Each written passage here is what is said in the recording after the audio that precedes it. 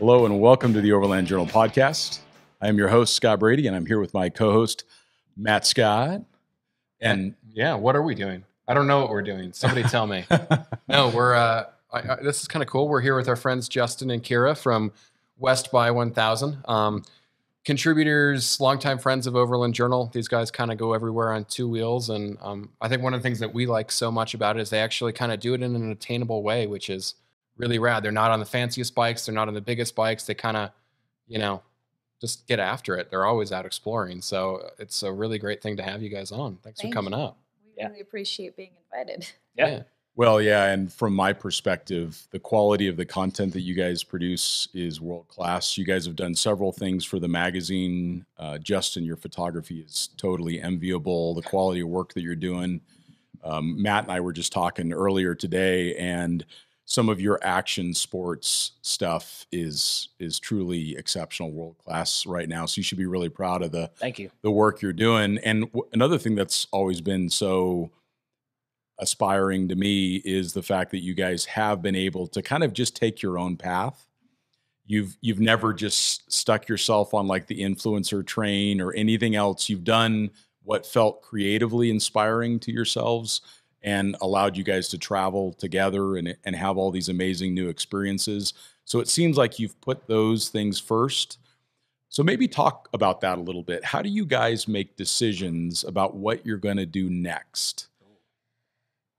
Or is it just a complete madhouse and you're going to give us some mumbo jumbo? I mean, a lot of it is sort of not saying no to things. Like when opportunities, when people come to us with an opportunity, we're unless there's a schedule conflict, we usually always say yes. Yeah. As long as it sounds cool. Well, and if it's on that, like the long list of things we've wanted to see or do sort of thing, that's like, okay, we have a free few months. This is the right weather or the right time to go to Italy or go to Mongolia or something.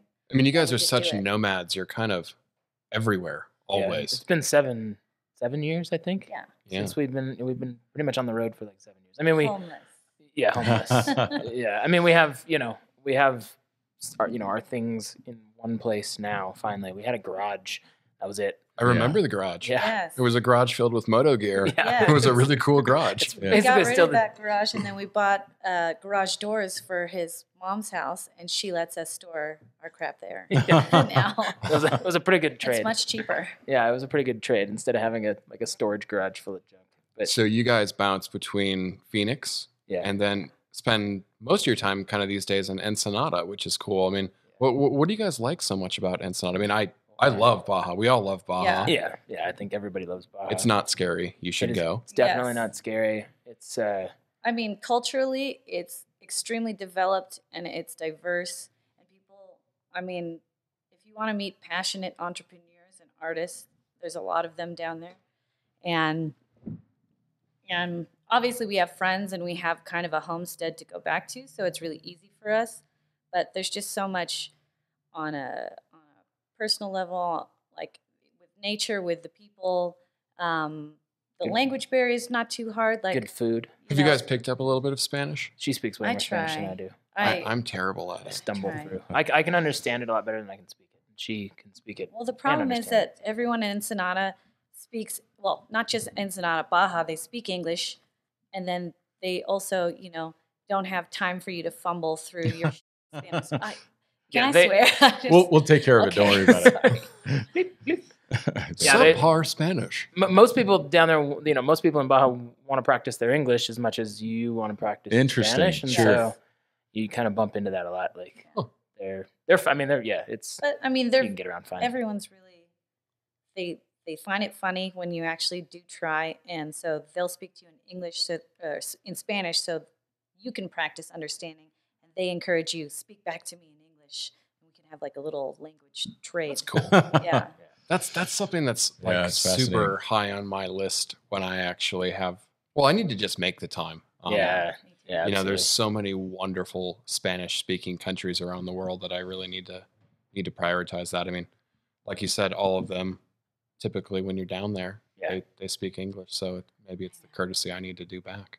Yeah, we have good friends down there. That's another. I mean, we have a number of very good friends down there, and that draws us back down. When COVID, she was talking about this earlier. When COVID hit, we were in Sonora, Sonora rally had just wrapped up, and everybody was bailing and going back to the States, and we just turned and went west and went to Ensenada, and we were there all the way through the end of June. Wow. Yeah, I think actually we made one trek up and then back down. Yeah, I think we went up to grab some stuff and then turned around and went back to Ensenada and just stayed all the way through the end of June.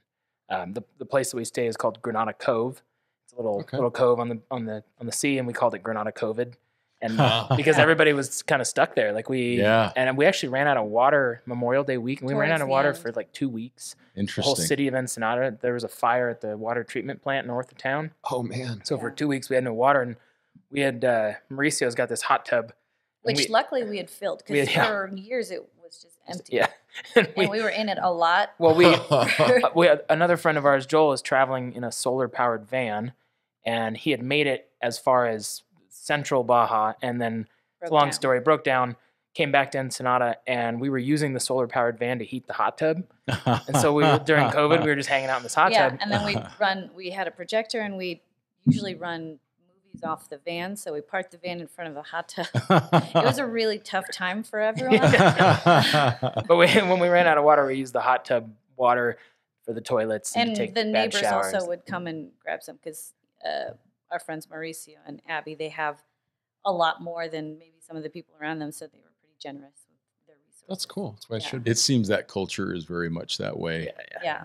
One of the few times I've hitchhiked in my life was in Mexico, and I just remember being so nervous being in a different country. One of my first trips, I was in the middle of Copper Canyon and got totally lost on a hiking trail and like just stuck my thumb out in the middle of Mexico. And of course the people were totally wonderful. Oh, yeah. And some of them spoke English a little bit, and they were like making sure that I was okay, and like went out of their way. I mean, so every experience just about that I've had in Mexico has just been so wonderful. Yeah. It's a great culture down there. And I think that for me, a couple of the questions that I wanted to ask, but one comes to mind fairly early around the conversation that we just had with where you guys live and how you live your life. What has living that way taught you? How has that really changed your perspective as travelers, but also like as humans, since you have kind of stripped away a lot of the traditional ways of living? You don't go to a 9 to 5. You don't go to the same home. You don't drive the leased sedan. Yeah. You guys have completely changed all of those things in your life. And how has that really changed you? How has that really affected you? Well, I think you really nailed it with the stripping away part. Especially for me, I've realized you don't need very much stuff. You need way less stuff than you have currently, and a lot less than you think you need. I mean, I travel with a backpack full of camera gear and a duffel bag with clothes, and that's it. Yeah. That's all I need. If I'm riding a motorcycle, you can add, a helmet and riding gear and some camping stuff, and then you're pretty well set. I mean, I think stripping it away and realizing, when we first started really traveling together, like on a permanent basis, we ended up living in Japan for a while, and which we want to talk about later. Yeah. That's I mean, but traveling there and then just bouncing around to other places to work and do things, you have to keep it small, and you can't take all that stuff with you. So, I mean, whatever you can carry, sort of thing. And if you don't want to carry a lot of weight, which I don't, so you just figure out how to wear the same pair I think traveling keeps your mind busy, and it makes you realize that it's, living in the moment is actually the most fulfilling thing you can do. I don't know, personally, I always kind of go between this thing of when I'm traveling, I'm like super happy, and I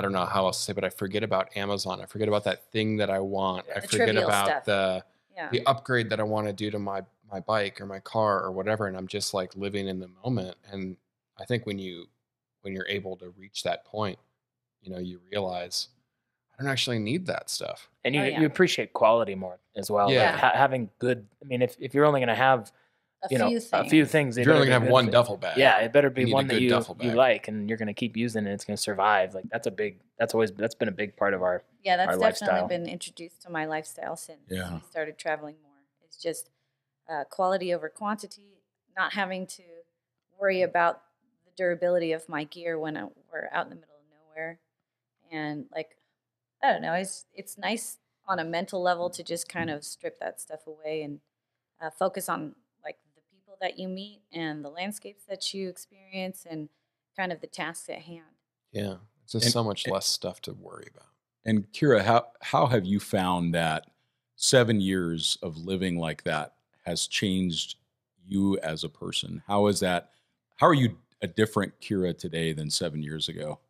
I mean, I would say that, the minimalism, obviously now that we have a little bit more of kind of a homestead in Arizona and Ensenada, I have more stuff than I had earlier on in the travels. But I definitely am more thorough and thoughtful about my choices in everything. And I care more about the relationships that I have. I don't have time for a lot of them, so they have to be really, really worthwhile. Yeah. And you guys as travelers also probably know it's like it's not easy to just maintain 1,000 Facebook friendships and be really quality because I can hardly call my best friend from high school, all the time. So. And then you're constantly meeting new people. Yeah. Right. I think that's one of the fun things of traveling, at least for me. And I think most travelers is those connections and those things that you meet on the road. And I feel you with like the friends from high school. Like I feel bad. Like I love a lot of those people dearly. But when you're just constantly going and going and going, it almost just continues to separate your life from that of a normal one. Yeah, we have very and it makes it different harder lifestyles. it makes it so hard to relate. Does that make it difficult to relate back to those older relationships? Because now maybe they are doing the more of the suburban path, which is not a bad thing. No. It can be a beautiful thing in many ways too. So are you finding that your relationships are also changing because you need to relate more to the people that you're with?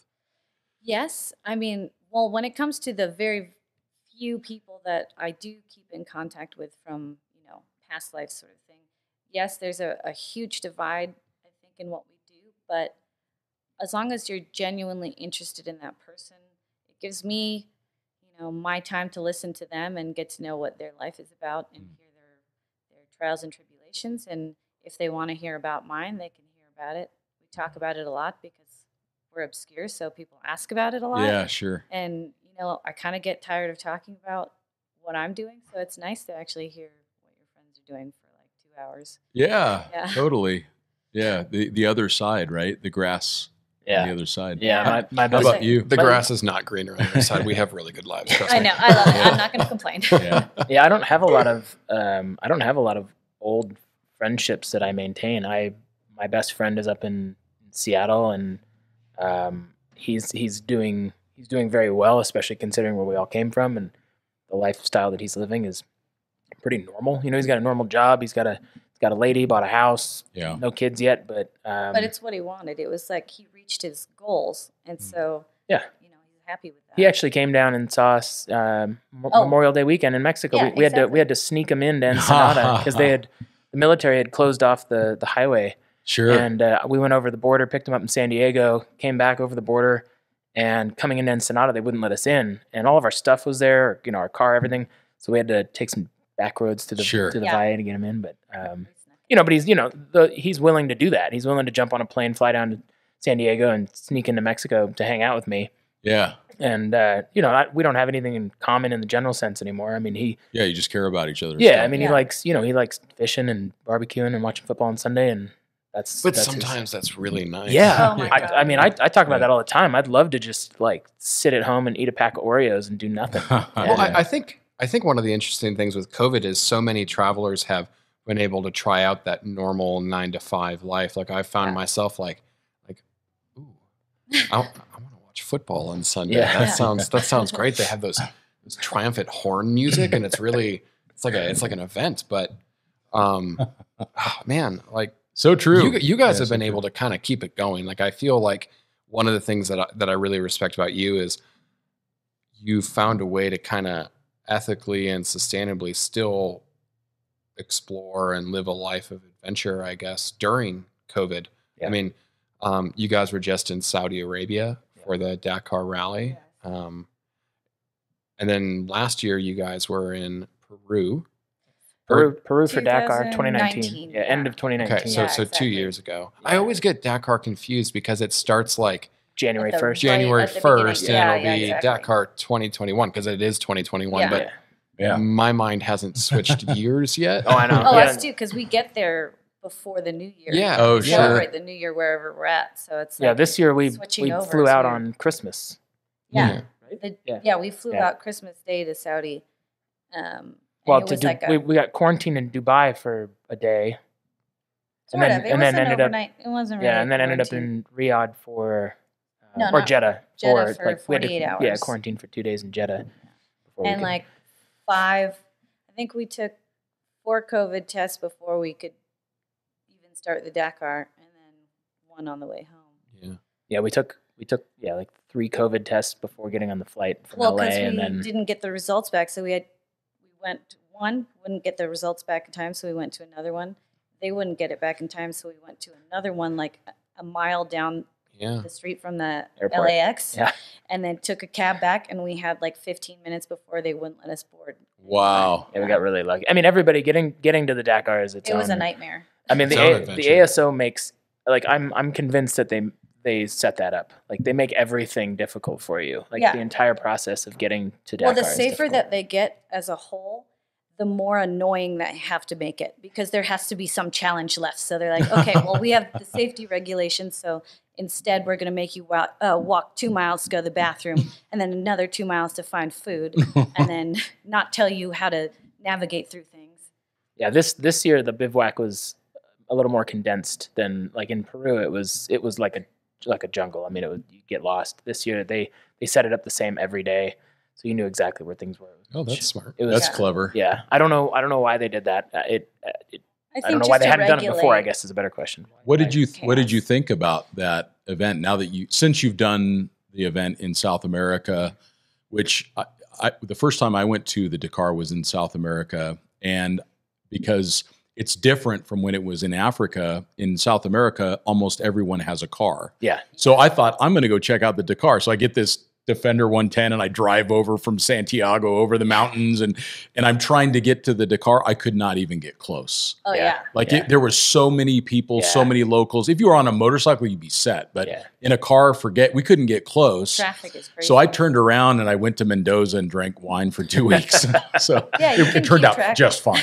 Well, And watched the Dakar from the helicopter. Yeah. Yeah, exactly. No, when it was in Peru in 19 when we went, there were like 300,000 people at the start. I They had mean, a- it was so packed that they were starting to have riots. Justin and I, at separate occasions, we were getting caught into riots, and like it was so packed, people would hold their babies over their heads so they wouldn't get crushed by the Wow. crowd. Yeah, it was And completely. I actually insanity. escaped all of that courtesy of Max Eddy and Robbie Gordon. Robbie Gordon came out of nowhere, and everybody was like moving out of the way to get a photo Yeah, of him. and he caught eyes with Justin. Yeah, He's like, "You and I want?" was. He's like, "You want to come with us?" And I was like, Yes, "Yeah, please." help, get me out of here." Yeah. And everybody Wild. it was like parting the Red Sea because everybody was backing up to try and get a photo of him, and It that's was like allowed being us. at a soccer match and Yeah. everybody's trying to crush each other. Yeah, and, it was Yeah. nuts. Yeah. And then It was- going from that to Saudi is. I mean, it's crickets. The Yeah, I only mean, people obviously there are you COVID's guys. going on, but yeah, there was hardly anybody there. Am I the only one that thinks that sounds lovely? It's not bad. I mean, It was pretty it was nice, really honestly. easy to walk around. Although Yeah. we went to the Silkway rally in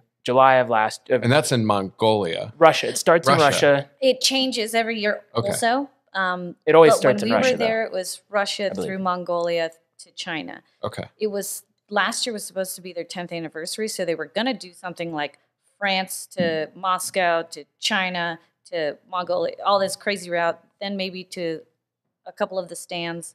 This year, I'm not entirely sure what their route is, but Yeah, we don't know yet. They haven't Yeah. announced the route So yet. so you guys have done Dakar in South America. You've done Dakar in Saudi, obviously this year. You've done Silkway. Yeah. You've done when you were the photographer for the Baja Rally for both of you for quite a while, for Sonora Rally. Yep. I mean that's We went to the Sardinia rally. That That was was how our this first all. one. I remember that. I was Yeah. so jealous. Yeah. I was That like, Any reason to go to Sardinia is Yeah. a good reason. Yeah. Yes, the place is That was the incredible. last I time mean, you and you I hung guys out. were Yeah, there. actually, Yeah. the last time I was there was with you. Yeah, Yeah. so jealous. for the Gucci. Yeah, we Moto were there Guzzi for run? that TT85 Yeah. launch. Yeah, And that's- then while everybody else was doing whatever they were doing. We grabbed like this 3-cylinder rental car and drove around. It was perfect. It was great. Yeah. I went and found some ruins. Yeah, that was awesome. That's why like the small, more intimate races, I'm not going to lie, they're the way more fun than going to the Dakar. Dakar's just suffering. But if you want to experience a rally, like you go to the Sardinia rally, you go to Morocco, you do Greece, like go somewhere you want to experience the culture and take a vacation, like, and then go Dakar to rally. seems hard. Like Dakar seems hard as media, as yeah. you guys were there. Dakar seems hard on the cruise. Yes. Yeah. You know, I remember watching that the vlog series that Lyndon Poskett did. Oh, yeah. Where he was in the, what was the name of the class? The Malimoto. Malimoto. And this dude's like has just ridden 12 or 14 hours on a motorcycle at race pace, and now he's sleeping next 3 feet from a generator. Yeah. And I'm like, nope, I'm not cut out for this. No. No, Malimoto is definitely that's like They're the proper Dakar. champions. That's real Dakar. Yeah. That's what the original Dakar was kind of framed around, is like what you can fit in this box. You're completely unsupported. You take care of yourself. But then it was in Africa. So in South America, I'm not going to say it was easier, but race friends of ours are like, it's easier.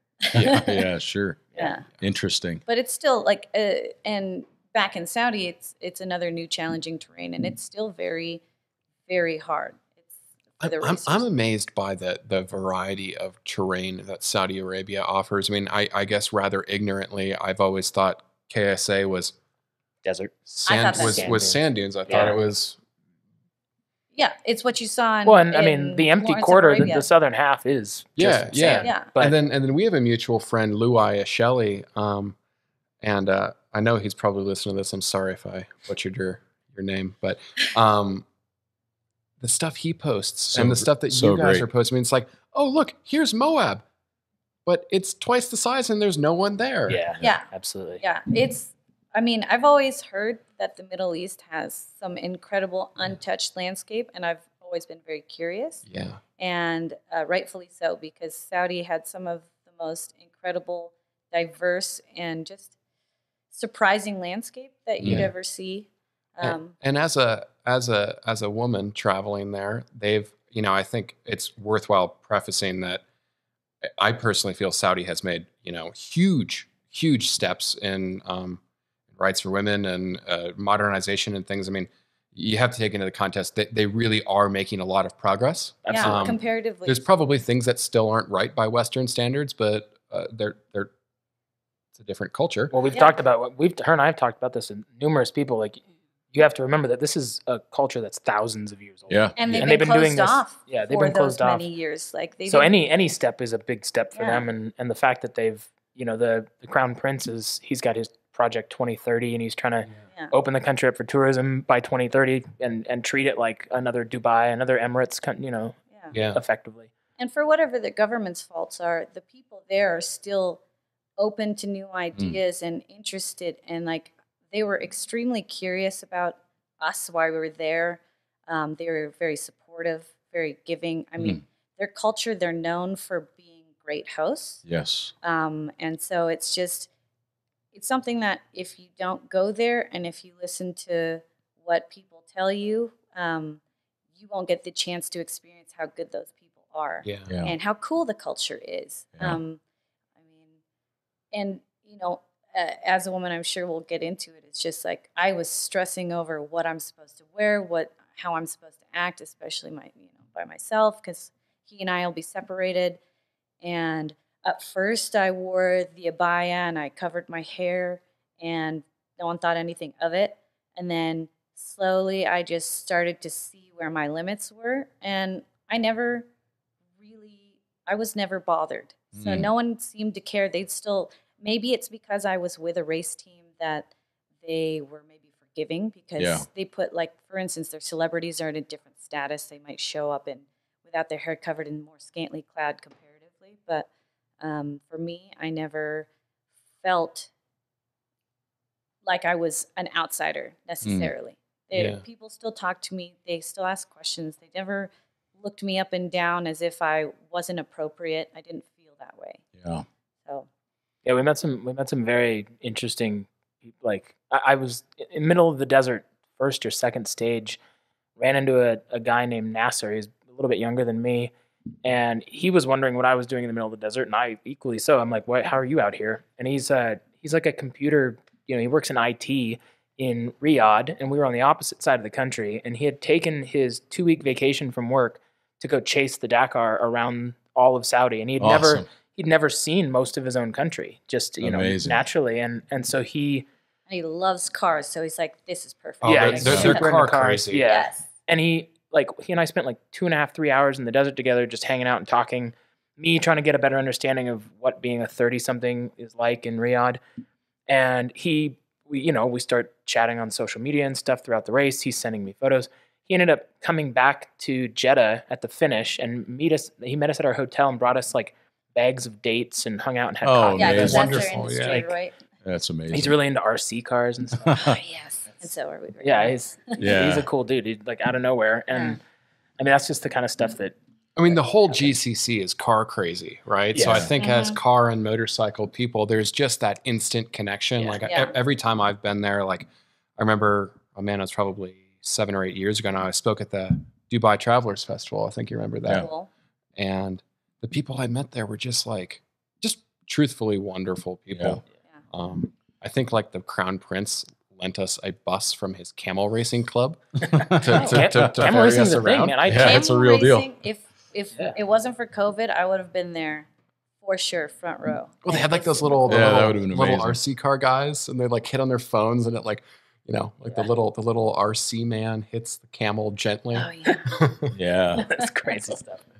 Well, That's really and cool. for those that are listening, it's just so important as travelers that we are very, very careful about information about a country that comes from mainstream news, because they have an agenda of driving traffic and viewership, and scary things sell great Yes. in that Yes. space. Absolutely. Definitely. And then we need to be even more careful about getting advice about travel from someone who has not been there. Absolutely. In Yes. fact, it should be dismissed out of hand, because all you're doing is you're getting all of that scary news stuff now filtered through their own cognitive biases. And then now they're telling you all the reasons why you're going to die because you go to Ensenada, Exactly.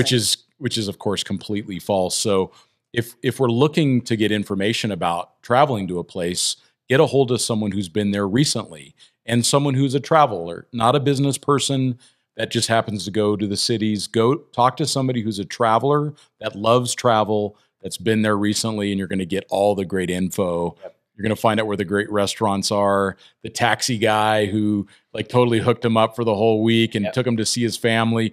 And those are the people you need to talk to. If we drive our decisions off of what we see from media, we'll be greatly misled. So, Yeah, it was Absolutely. our friend Austin Vince. There Yes. was a statement he had made that you never listen to anyone who hasn't done exactly what you're planning to do. Yeah. Unless they've done exactly what you're planning to set out to do. It's a lot of past, like perpetuated misinformation. sure. And it's unfortunate because so many great places are overlooked for people who maybe want to begin, as a novice, begin traveling, begin seeing the world, and they start to trap themselves in these normal patterns of tourism because they're too scared to Yeah. venture off, and they keep listening to people who've only gone to Sands in Right. Cancun. Yeah, You know. totally. Well, and I mean, Sonora, Mexico is a great example of that. No doubt. It's untouched. No doubt. And I hate to tell people to go there because I want it to stay Yeah, untouched. it's awful. But it's Never go. it really is an incredible place. And Yeah. equally so to Baja in its own way, and very different than the rest of Mexico. And it is a border, and it is a border state, and that comes with its own issues. You just have to be careful. yeah, Just have to be mindful. don't go looking Don't for be a trouble. target. Yeah. Don't ask for drugs in places. That's number one. Don't buy drugs in Tijuana. Yeah. Yeah. That's Buy how- them in Ensenada. I always tell Yeah. people, just quit trying to buy weed when you just don't quit doing that. That's Yeah, how you buy get a yourself in bottle of trouble. wine already. Just like Or they for a have little- this great thing called tequila. Yeah, exactly, Yeah. exactly. That's- Yeah, you're right. That one little stretch of coast between Rocky Point, Puerto Penasco, and El Golfo de Santa Clara. Yep. Like no one, well, they do now because Yeah. we're Yeah, just telling yeah. a couple Yeah. tens of thousands of people. But that if you want to get away from the traffic of Baja coastline, that is a really neat spot. Absolutely. And Cool. There's an easy road to get back to either city, but you can also drive along the coast, and there's great camping. Yeah, El Golfo is a very cool. Yeah, It's scary. Don't go there. Don't steal my really beautiful, pristine beach spots. Don't go to Hermosillo, which is a really progressive and cool town. Yeah, that's another great spot. Hermosillo is very cool. They're Very also, cool. yeah, I mean, they're the Ensenada of Sonora, so they've got the good food. They've got the youth that brings the art and brings the new cultures and brings the new ideas. Yes. Yeah, I'm really excited for where Mexico is going. I mean, I think the more you travel there, the more you start to see smaller houses turning into bigger houses, shacks turning into developments, and maybe that wasn't the right way to say that, but there's progression, I guess. Yeah. And they're making a lot of stuff. Well, they make a lot of. I mean, the way the United States was in the the 20s and 30s, we were producing, and Mexico's producing. Yeah. They are. Well, and the internet allows this accessibility as an entrepreneur, as an artist, is putting yourself out there. And, our generations and Gen X, we've really grasped the technology and made something out of it. And Mexico's no different. So, the rest of the world, as long as they have the internet, they can do something. Yeah. They can multiply themselves. Yes. Extend their audience very quickly. Yeah. I guess along that line, talk a little bit about what it is that you guys do. Like, what is the Rolodex of things that you guys do to make money to stay on the road? Oh, man. I mean, anything that someone will pay us for usually is a good start. Okay, let's just stop there. All right, This is going out on the internet. Well, I think on paper, we own a multimedia company, and we create content for the motorcycle industry, the motorsports industry, travel. We do photo editorial. We shoot video. We'll do your book layout. We'll help you with your website. We'll give you consultation on PR, social media, marketing. I mean, anything that requires imagination in a sense for branding, we try to help with. And I love your telling branding stories. too. Like the Westx1000 logo is just So great. perfect. Yeah, The so great. photography's great. The writing's great. That's our buddy Asher. He He was really adamant on the fact that it needed to say nothing. Like a good logo shouldn't say anything. I Yeah. agree with that, The Nike personally. swoosh, Yeah, for sure. you know exactly what it is. And you guys have done big social media management campaigns for recognizable brands like Touratech comes to mind. Yep. What are some of the other clients that you guys have worked with? Backcountry Discovery Routes, Wolfman Luggage, Butler, Yeah. we still work with Butler right Maps. Yeah. now. Black Dog. Black Yeah, Cycle Kurt Works. and Black Dog, yeah. Yeah, he's speaking of Baja. He's somebody who's He is. He's down living there. down there. Yeah, he's down there half the time. It's And we actually just started working with Camel Adventure, which is, they're a really cool company. They've really broadened their horizons too. Since when we first met them, they were still Camel tanks. Oh, And they've been really expanding a lot on product that they make. yeah. And those tanks are great. That's a great I way to know. add some range. yeah, absolutely. Very clever design. Very cool design. Actually, I really like it. Yeah, we've done a lot with in the adventure motorcycle space in terms of social media management, and Yeah. marketing, and that sort of thing. That's They've been the a most welcoming to us. So we like to go smaller, like a few small projects at a time or clients at a time to at least, don't put all your eggs in one basket sort of thing. Yeah. And they don't ask too much of us. We don't ask too much of them. We all stay pretty fluid Yeah. we've been doing a lot in the UTV space lately. recently. Yeah. Just it is what it is. Exploding. Blowing up. Exploding. Exploding. And it's exploding our trails, but Yeah. that's Yeah. a different But I mean, to discussion. be honest, like I came into it, they were golf carts as far as I was concerned, and powered by vacuums, and Yeah. God, they sound so terrible. so They're so If they depressing. can just fix the sound. That's all they They'll gotta just- do is- they'll They just just have a go stereo electric. that plays V8 noises while they're driving. Yeah. They just got to Alright. fix. All they got to do is fix the sound. I was in the one that fixed it. I was Yes. just in the Yamaha 1000. I forget the Iteration. alpha numeric designation, YZXYR, whatever. We're doing a story about it. A friend took the new Yamaha 1000. It's basically an R1 motor out of the motorcycle with a big turbo. It's piqued my interest. Makes Yes. 100 With a turbo. with a turbo. Makes between 165 and 235 horsepower, depending on how much boost you're running through it. His iteration has, he's got a bunch of suspension work and stuff done, but it sounds insane. It has a sequential gearbox, so it's flappy pedals. race car stuff. He's got, and he put a skin on it that makes it look like a baby raptor. Yeah, it's got a fiberglass. I've seen it with like the Volkswagens, and they put like little raptor. Yeah. So sequential gearbox. He's got 25 inches of travel at the rear, 23 at the front.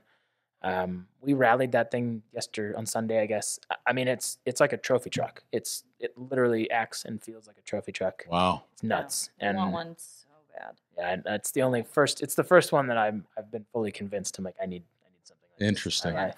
He has some noises of it on his stories on Instagram. Oh, man. Just in case you need a little taste. And where can we find you on Insta?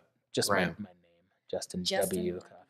And that's not coffee; it's coffee with a Y. Yeah. COFFEY. Thank you. Yeah. It was, that thing's amazing. And I mean, nice. I've been in all of them now. The new Can-Am turbo, the Polaris, big turbo stuff, and Yamaha's pretty wild. But I still think that it really is an issue with the noise. Yeah. And if as an industry they don't take the 13-year-old petulance out of it, they're going to lose the opportunity that's coming. Just make them quiet, because like it's a big deal. Like people don't want them around their homes. Moab just canceled Rally in the Rocks because the town quite literally said, "We don't want you." In effect. Yeah. And I think they just need to make them quiet.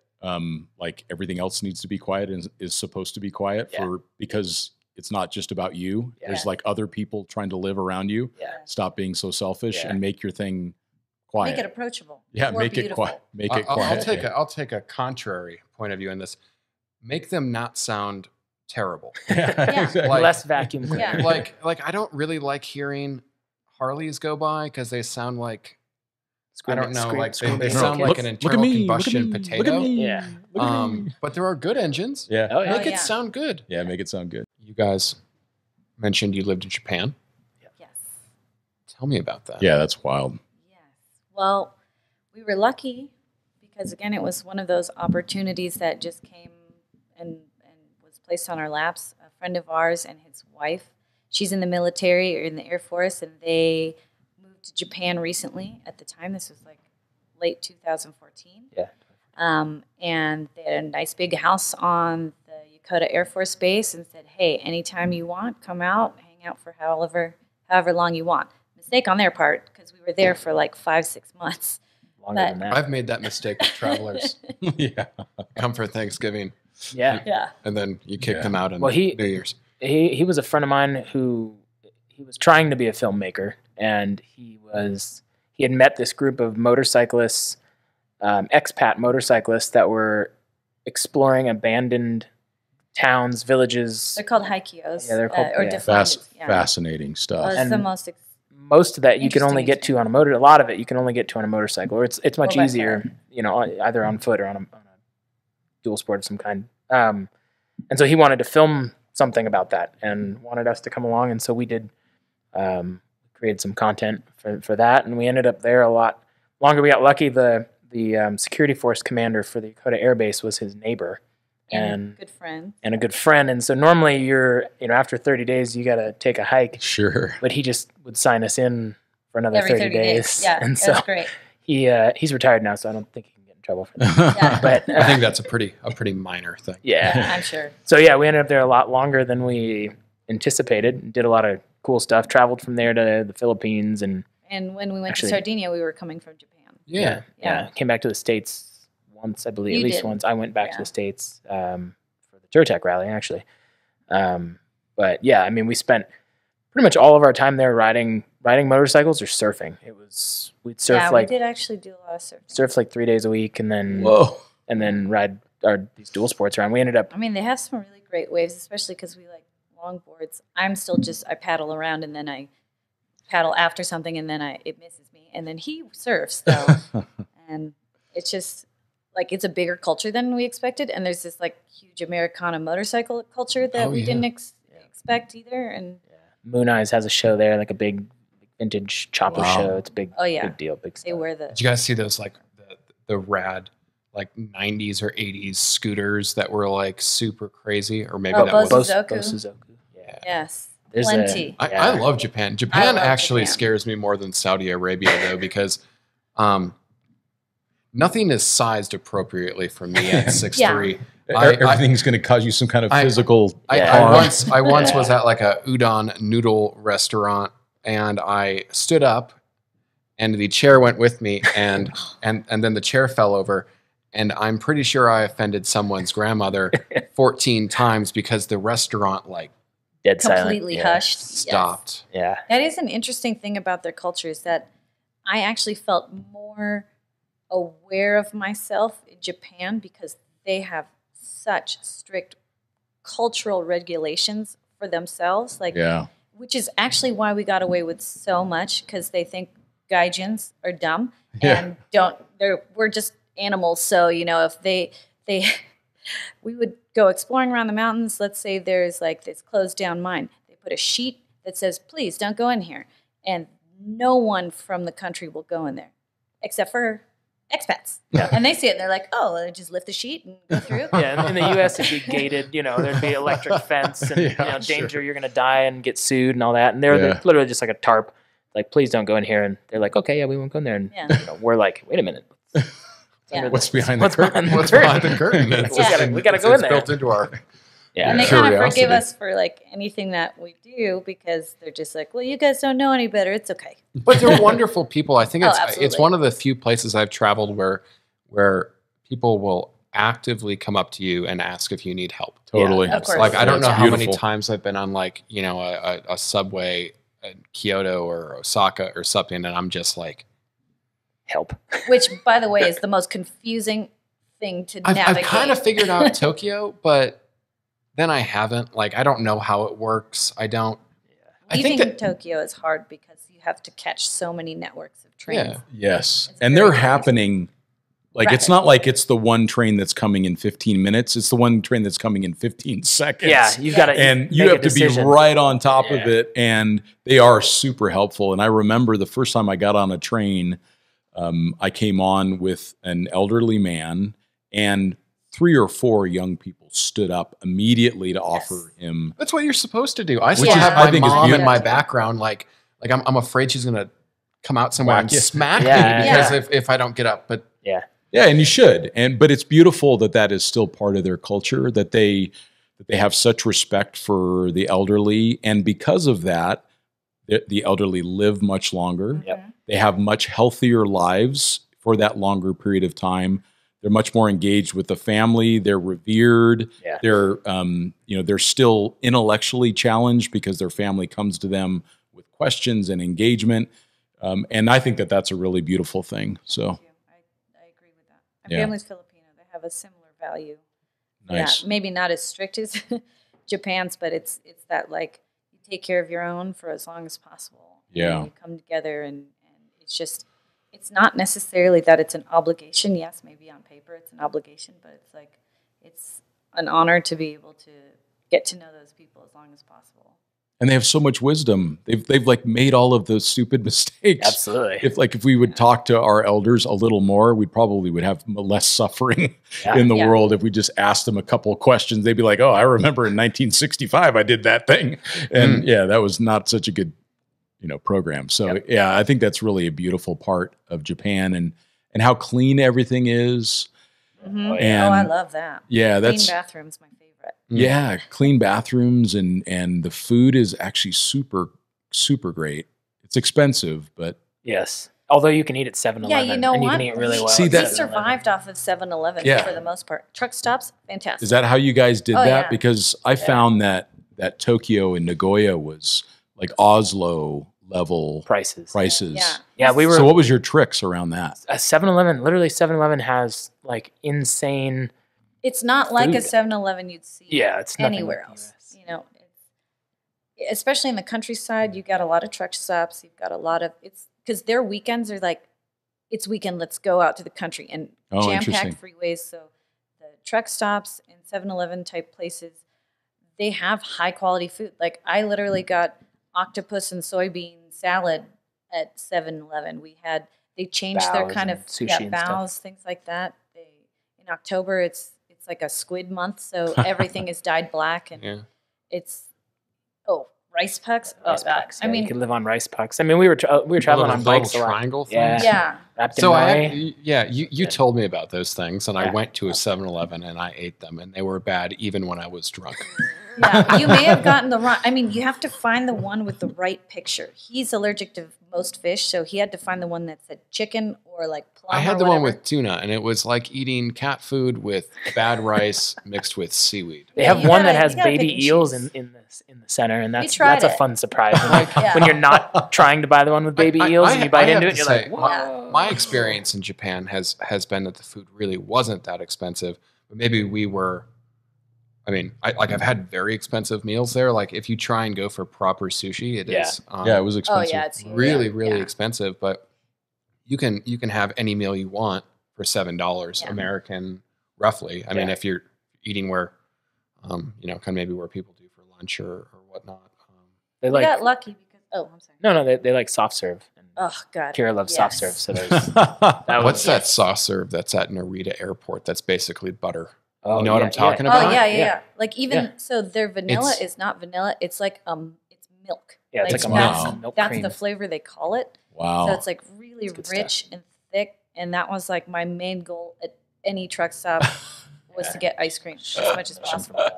I still look for it everywhere I go, but Oh, that's amazing. So at the end, now, how long were you in Japan total? Well, it was over the course of 9 months, but we were gone. We were in the Philippines, I think, for like a month during that. Okay. And then we were in Italy for a few weeks, or in Sardinia. And then I went back to the States for a few weeks. And And didn't you guys have Ducatis in the Philippines? we had a KTM Duke 390. I remember And, that. Yes. and this weird 200cc Kawasaki that I've never seen the before. front end was not so. Yeah, the head bolt was but loose. I And rode it anyway. Yeah, just made And it then happen. where in the Philippines were you guys? that particular time we were in We're Palawan. We ended up on yeah. Palawan. And then we were also in Davao, Mindanao. Yeah, Mindanao. Yeah. I have family like in Luzon and Mindanao and a little bit of Cebu. So we just kind of hung around them, and then we went to Palawan because that's like the locals vacation retreat. Mm. There's Boracay, which is like the travelers retreat, but Palawans don't go there. It's terrible. Never go. But it's like that's the local place. Well, El Nido's on the north end of Palawan, and that's kind of touristy gringo stuff. But the rest of that island is pretty undeveloped and sounds amazing. Yeah, like We actually mangrove found, forests. And like literally what could be defined as paradise is actually out a boat ride outside of El Nido, and thankfully I don't remember the name, so I won't tell anybody. But it's Well, describe what paradise Oh, was. Like what about it made it paradise? I mean, well, there's no way in, so it's on a peninsula, but the peninsula is so thick with jungle, there's no roadways. Okay. So you have to boat, and the typical like semi-shallow to a shelf in the water. Everything's crystal blue, so you can scuba. They have kayak rentals. The place that we went is like like 5 cottage resort run by a family, so you can't have a lot of people there. Mm. So the beach is really secluded, and it's built into like a mangrove. So it's essentially like a giant tree that kind of blocks this boardwalk in the trees that you can walk through. It's not expensive, all things considered. the family feeds you every day. We'll be Yeah. sure to not put that in the show notes Yeah. and selfully go there ourselves. Absolutely. They have a little you like don't a want little to share it. bar shack that's like right on the ocean, and the guy the son who runs the joint, basically he comes down there and just like makes you rum and cokes. Yeah, and you just tell him hangs in out. an email like what you want to drink when you're there, and he's like, "Cool, I'll just run to the store." When we go and do a trip to El Nido, grab groceries, and come back. Amazing. Yeah, it's and how long fantastic. did you guys stay there? I think like a week. Yeah, Oh wow. it was great. That sounds Yeah, so we went with her perfect. mom and her sister and her nephew, and it was basically us and then like an English couple, and we just hung out. Yeah, and then they switched out for another couple that didn't really care Yeah. to be around us too, so it worked out Perfect. great. That sounds so perfect. That sounds so perfect. Yeah, we were just in the Philippines. That was this. Yeah. We found that place the last time we were in the Philippines, but had we known, we'd always go there. Where else in your travels have you had that same sense of it being paradise? Is there anything else that comes to mind? There's a little hotel right in the center of the Baja Peninsula that has a little bar in the middle of it, and the bar has like a really terrible old pool table. Baja folks will know it's Catavina. It's in Catavina, and it's an oasis. I mean, you come in there and it's like it looks like something out of Bedrock. like It's the really Flintstones. cool. It's incredible, I love it. and That area actually kind of looks like Prescott with all the It does. decomposing Yes. granite boulders Yeah. and that kind of stuff. or like east of San Diego, like El Cajon, that area where they're just Yeah. all that stuff, and there's nothing there. There's not even a gas. I think they've been Is that new Pemex station finished? allegedly. Yes. Allegedly. Like, it was the last time we were there. Last which time is- I was there, yeah, it was working. It was working. So that prior to that, it made it even better that there was no gas station. It was Yeah, just we had an to old lady with gas prioritize cans, gas. and Yep. but that bar, we always talk about that bar being like the cantina in Mos Eisley in Star Wars. Like Yeah. the only people there are travelers. No one lives. I mean, no one lives in the town. Even Not really. even Danny, who runs the bar there, he lives 45 minutes away. Yeah. Yeah. And so there's hardly anyone that lives there, and it's all travelers. And any given day that you're there, you'll meet you never know what you're going to run into. You know what kind of place it is by the stickers that are around. Yeah. Stickers. And you end up like Blotto off of giant margaritas shooting Yeah, pool you with time like travel. truck drivers, and it's just this. It has a very different sort of appeal than like a pristine beach in El Nido. Yeah. No, but it sounds perfect. Desert It's- people like that stuff. Yeah, it sounds I mean, perfect. it's like when you're on a dirt bike trip and you just want to go like sit by the pool. And I love like the courtyards on that hotel too, Oh, yeah. like where the rooms kind of face in. Yep. And Yeah, it's Yeah, very great. I love Spanish that. villa sort I of love that Yeah. style. Have you guys done the Mission Santa Maria just out yeah. of Catavina? Oh, yeah. You- Yeah. You did that on dirt bikes? we Yeah, actually did. The last time we were there was just this December, and we went with our friend Jaffe. We had done like a little off-road trip from Ensenada down, and always to close off the day in San Quintin is we just go do a sunset ride on the beach, Yeah. and just like go 15 miles one way, 15 miles the other way, and then just like laugh and smile the whole time. Take Instagram videos. Sure. Yeah, just buy like beach trips in Baja on dual sports. We were the tide had just run out, so that the beach was like looked like glass. Like you're just Wow. riding across glass. Was super good. Epic. Can't go wrong with that. That's pretty good stuff too. Any other spots that come across your mind as those moments of paradise? It depends on your definition of paradise, right? Well, I'm But interested in yours. there's, Because like- so far it's pretty amazing. yeah, so far I'm good with it. Like I'd say if you're more of a city dweller, Verona's one of my favorite places to go. Like I base it off of where would we live? Where would we be willing to stay for a long period of time, even if they're not really conducive to that. But Verona's it's an ancient town. It was where the what do you call that?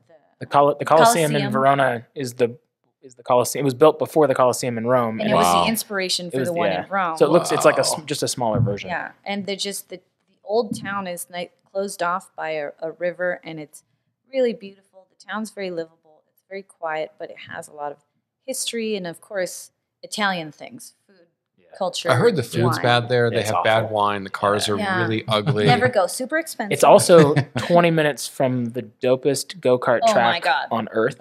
Yes. It's an indoor-outdoor two-level gas-powered go-kart What? track. And Yeah. it has it's a 2-minute lap. 2, it's got That's like pretty long. It's yes, yeah. and it has a Mario Kart style Spiral, Like corkscrew yeah, coming down corkscrew from the top level, and you're Actually- just sideways the whole way down the thing. amazing. It's insane. Actually, there's a few Italian, not MotoGP, why am I? So Formula One racers who go in and they just like Ham it up there. Yeah, just for hang fun. out. Yeah, there's a bar that That you faces can the watch track, it. so when you're done, you can just knock out some cold beers. And or if you're Italian when you're not done. yeah, our friend Manny Lucchese took us there a number of years ago for the first time, and every time we're in Verona to hang out with him, we have to go there, and Yeah, no one can beat him. He's the fastest. he's dude the around. slowest man on the road, And he's Like, run Dakar a few times a too. few- Yeah. Malimoto. Malimoto, Yeah. Yeah. Yeah, and his goal was to just like crush Malimoto all the time, and then become a water boy for one of the Oh, yeah. teams. Yeah, and he's extremely talented and like a very interesting person. I mean, he's the only person you should ever interview. He's really Oh, interesting. But he is also the slowest person on the road. Like he drives last time we saw him, he had a big van, and he's 10 miles below the speed limit at any given time. And he's like, I don't want tickets, come on. Well, But then you get him in a go-kart track or on a dirt bike, and he's like ballistic, Insane. nuts. Like, Any other opportunity. I mean, he's the fastest guy in most circumstances. Wow. Awesome. That's very cool.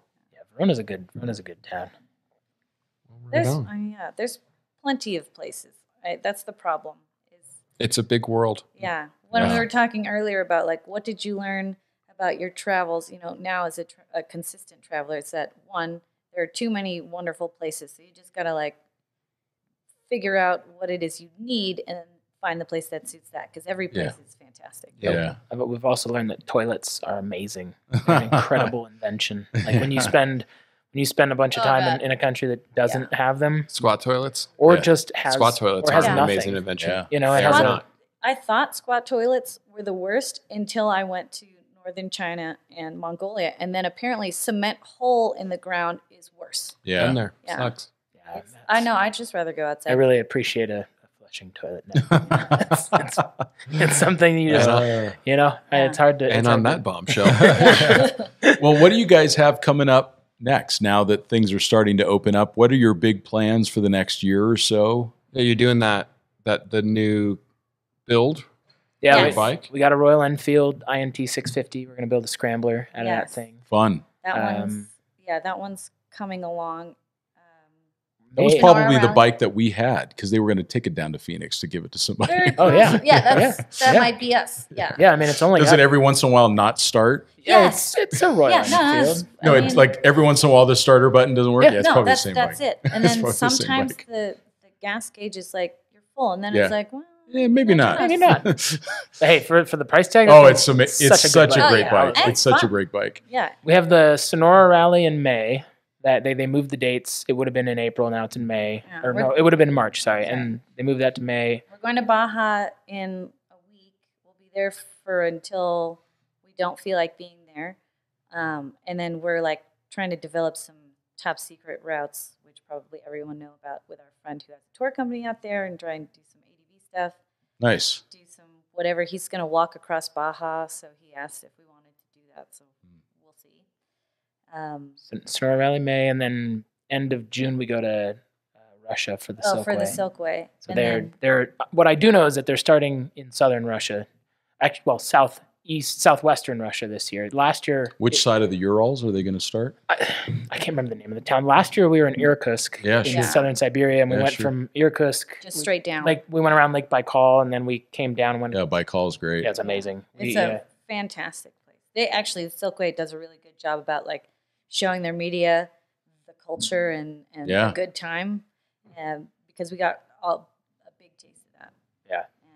And I guess after that, we're still not like 100% confirmed, but there's an event called the Mongolia Monkey Run. It's one of many things that are put on by the Adventurists. Oh yeah, Yeah. the adventurists. And so That's a pretty fun group. they're they- super fun. Yeah, they want us to come and ride these 50cc monkeys across Mongolia. I saw it. Yes. I saw the advertisement. That is the last thing that I would like to do. I would Yeah, kill to no, see we you on a might- 50cc Oh my monkey. God. like I don't know if my arms would go down far enough to like even touch the handlebars. I think you would just walk with it. Like you just throttle and then it moves and you move. The kind of problem same is that my spine would be the suspension. Yeah, Yes, that's the absolutely. deal. Yeah. That's well, and the then deal. when it floods in Mongolia, pretty much your bike disappears. Can So- I Yeah. just put it on a small backpack? Yeah, I mean, you'd Yeah, you probably be yeah. better off. And Yeah. I know some people did one of their monkey bike adventures in it was in Morocco, Yeah. Oh, that'd be and they Yes. said it was lovely. Yes. Yeah. I want to go. I would not think it was lovely. Yeah. No, maybe not for you. You know, I think it's the fact that they do something so ridiculous that it gives you permission to do something so Yes. ridiculous. yeah. Yeah, and Like, that I part totally of it, understand I love that part that. of it, I like. I just want to do the ridiculous thing. On a bigger bike. Yeah. They had a KTM. rickshaw one. On a They had- KTM 950. Yeah, I think it was like, I don't know if it was Hong Kong or part of China, and they had like a race on rickshaws. And I was like, that sounds dope, except Yeah. sucks for the guy who's pulling you in a rickshaw. Oh, the rickshaw run they did. Yeah, it was in India. Oh, yeah, that's yeah. right. Yeah. See, I would do that Yeah. because at least then I'm sitting down. And again, spine Well, and then isn't. someone else is doing all the running part. Well, no, they have little motors. Yeah, it's got the little. Oh yeah. It's like kind of like trikes. the trikes. Yeah, they kind of bolt, like a cabin on the back of a 125cc motorcycle. Yeah, I was exactly. thinking full traditional, I think carried by Oh yeah, that'd be cool. man-powered rickshaw. That would be cool for about 100 meters. No one would enjoy it. No. I think the monkey thing is in August, and then Mongolia is great. It's that northern it. route was one of the most memorable special routes that I've ever done, coming in from Russia in the northwestern part of Mongolia and then running across the whole northern it's such northern an steeps. country. Yeah, it's unbelievable. It is an amazing place. I mean, like talking about going from Saudi Arabia where things seem really untouched, they're also a nomadic country. So it's like if you go to Mongolia, the landscape you see is virgin territory. Yeah. Nobody is built on it. And it looks like what it did thousands and thousands of years ago. So it's when they move with their livestock, they pick up their gur, and within a few months, it's all green grass under the gur again. They've not laid concrete or dug some giant hole. It literally just goes away. Yeah, it's wonderful. It's really beautiful. It's beautiful actually. 10 years ago, if you'd have told me that I've been to Mongolia 3 times, I never would have. Wow. It's like I never would have thought that would happen in my life. I didn't. Not that I didn't want to go. I just didn't know. It's those sorts of things. Just when they. Well, there's so many countries in the world to see. Yeah. And especially when you don't know anyone who's been to some of these. It was kind of like the conversation earlier. How do you know what to expect or what to want to go to? If I was to ask you guys, and maybe you can both answer in your own way, but for those that are listening that they're hearing your story and your life genuinely sounds fantastical, not only to me, and it's because you guys have made decisions to live your life a different way. What kind of advice would you give to someone who maybe wanted to start from the place that you did at point A? What kind of advice would you give them to get started, or just to give them some encouragement, whatever that might be? I'm a bit of a fatalist, so I usually, you're not going to live as long as you think you are. Yeah. You're probably going to live a lot. You're probably going to die a lot sooner than you think. And you should get to it, because it's just, there's too many opportunities for bad things to happen. Being stagnant and sitting around and doing nothing. I just, my father's nightmare is to die on the toilet. Yeah, so sure. He kind of imparted that on me, and I just, it's like, you got to just go do it. Say yes. Try, get after it, and be willing to give up a lot. I mean, and that was part of it. It's like, if you wait until you have all the gear and the right things to be able to go, you'll never go. So just get the thing you can afford, pick a place and go for it, because it's not going to be the last place you go, especially once you decide to do that. So pick one place that's approachable, something that you can afford, go to it, and then build your way up to the next place. Yeah. I think having your sights set on stuff really helps motivate. Yeah. If you just buy the plane ticket, don't worry about the hotel or how you're going to get there or what you're going to do when you're there. Just buy a plane ticket, get that moving, and then and marry rich, or just prepare to be poor a lot. Like, we don't, we have we're rich with experiences, but we definitely, our money, when we're traveling a lot, we dedicate what money goes into there, and we expect to spend it. And we don't cry if we spend it or overspend, because it's part of what happens. And I think, set it out I think that you guys have done a really good job. You haven't emphasized the vehicle too much. Like you're not. We haven't even talked about it really. Yeah, I mean, podcast, like you guys are about the travel, and I think, I know, like a while ago for me, like I just went, like, okay, go to Vietnam and rent a scooter. Like you don't have to like save up to buy the GS, to buy the $2,000 jacket, to buy the panniers and this and this and this. I think what's inspirational to me about you guys is you just went and you just did it, and you found adventures that that you could do at the time with what you had, with what fit into your schedule, and you, like you said, you just didn't say no. And I think overland travelers, man, how do you say it? Like they get a little bit too tied up with the vehicle sometimes. Absolutely. And maybe that's because it's part of the passion. Yeah. And it is I can totally exciting. understand For sure. that. But not everybody, but it's expensive, I guess is what I'm trying to get at, right? It's expensive to get tied up with the vehicle. And, if you just think more as a traveler and less as a enthusiast of particular motorcycle. Yeah. No, we know a lot of folks who, they're building out vans and 4x4. And my father's a great example. He's got this, this bitchin' 4-wheel drive Quigley van on 35s, but he's always wanting to do more to it instead of just use it. Something. Just go. The van's fine. It's got a bed built into the back. It's got a fresh motor. Like, off you go, man. Yeah, if you look inside our van, it's funny because we, for a little while, we were known for this like van life sort of thing. Before it was cool. And then it became too mainstream for West by 1000. and then I wrote a piece for Expedition Portal about the realities of it. And the idea that part of it is like once you quit moving, you're just homeless living in a van. Well, and the thing is, so ours, if you open ours up, it's like it was never visually stimulating for people who like gear and building things out, because it's literally just got like it's a cargo van. Yeah, it's a with cargo reflectix. van. It looks like inside of a baked potato. And then, I mean, we didn't get foam for the what do you call that? The plywood bed platform thing that we have for like 4 years. We just slept on deflating mattresses for a while. And you guys have been to Paradise because of that. And that's the difference, is that you guys have made a decision for those experiences to be a priority. It's interesting thinking about what you said, Justin, around life being short. I think also one thing that I've recognized is that the world is nowhere near as dangerous as we're programmed to think that it is. I mean, 2,000 years ago, the world was extremely dangerous, and we still have that genetic makeup where we're constantly pessimistic about our prospects of surviving to tomorrow. The reality is that the world now is very safe. And you have to work really hard to actually make it unsafe. Yeah, you got to go looking for the trouble. You have to really go looking for the trouble. So if we can just for a moment recalibrate our mind to realize that, to your point, Kyra, like if it doesn't work out, you just pivot a little bit. You change your plan. Maybe you go someplace else. Maybe you come back and work for a while to make some more money. The consequences of starvation really aren't a thing anymore. You'll eat. Yeah, you'll eat. Or you'll be able to find medical care. Something will work out because the world is a lot safer place now. That's really interesting that you say that, and it's been certainly on my mind too. So, yeah.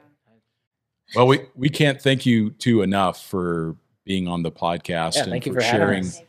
sharing your experiences. Do you have any more questions for them? Yeah. When are we going to go drink beer? I think you're not already drinking beer. Oh no, I'm drinking fizzy water. I'm drinking fizzy water. Although I think the last time I saw you, we were very drunk at Dirty Dick's in Paris. Yes. Drinking tiki drinks. I mean, I don't know if this story is appropriate for it, but we went back there and Justin had a wild time. Well, I just remember walking in and you like handed me this drink that was on fire. It was on fire. It's like, okay, for those who don't know what we're talking about, Dirty Dick's is like this epic hole-in-the-wall tiki bar in the middle of Paris. Yeah, it's incredible. And it's across the street from like a divey, scary Russian dance bar where Justin accidentally almost maybe got drugged and then turned into a Russian prostitute. I remember that. I remember that. Yeah, I was still inebriated at 4 p.m. the following day. Oh yeah, he had to have me sing him to sleep. That is not a thing we do. It was not good. My stepfather had to rescue me. Then they still were like, should we stop for beer? They were there. Yeah, and then we grabbed beers on the way back. And then what was that little cafe that we went to that was owned by your friends? Oh, they closed. Yeah, they closed that place. It was right by Garden Nord, right by the train station. Yes, exactly. That was perfect. I wish that it was a sustainable thing because it was just not the walking traffic didn't work out. But it's a great place. Anyway, well, that's a great story, and another segue into Paradise Found in remote places. You never know, man. Exactly. And Russian bars in downtown Paris. Yeah, don't do Just that. say no. Don't do it. Well, thank you all for listening, and we will talk to you next time.